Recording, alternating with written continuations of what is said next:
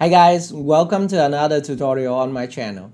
In this video, I'm going to show you how to change the shape of the overlay in Filmora 10. And I think this is very easy because all you need to do is to use the image mask in the software, in the effect tab, and drag and drop it to your overlay. By the way, this is another question from my subscriber, so I decided to make a tutorial for you. Okay, so let's go to my computer screen. I'm going to show you. It is very easy. Alright, so now I'm on my computer screen and this is my sample video. I have an arrow here and now if I want to overlay a video on this arrow, all I need to do is to click the video here and then just drag and drop it on the top track right here. Okay, and I want also mute the audio of this video. And now we have an overlay video on this one. So this is a rectangular video, so you can click here and resize it to the place that you want to put it, maybe on this side. And now you want to change the shape of this overlay. All you need to do is to go to the effect tab right here and find the utility folder on the left side. And now you have some image mask here. First the image mask and the shape mask, so you can use any of them. By the way, in order to create different kind of shape, you need to use the image mask. So you need to click it and drag it to the B-roll or to the overlay. Okay, and now you have a default image mask which is an ellipse. And now you want to change it to different kind of shape. You need to select the clip on the timeline and click this button to show the property.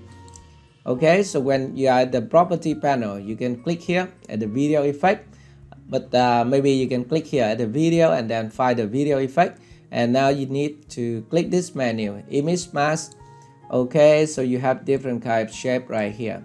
You can select any different kind of shape in here, including this one, for example. Just select the shape that you want to use for your video. For example, this one, or maybe you can use another one, this one. That's nice, right? And there's some parameter for you to adjust. For example, you can adjust the position of the mask with the X ISO here, and the Y, go top and go down, go top, and the width of the mask.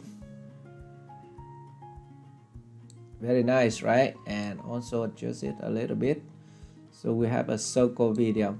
Added to that, you can also adjust the feather of the mask also. If you want to have your overlay blended to the video, you can increase the feather right here.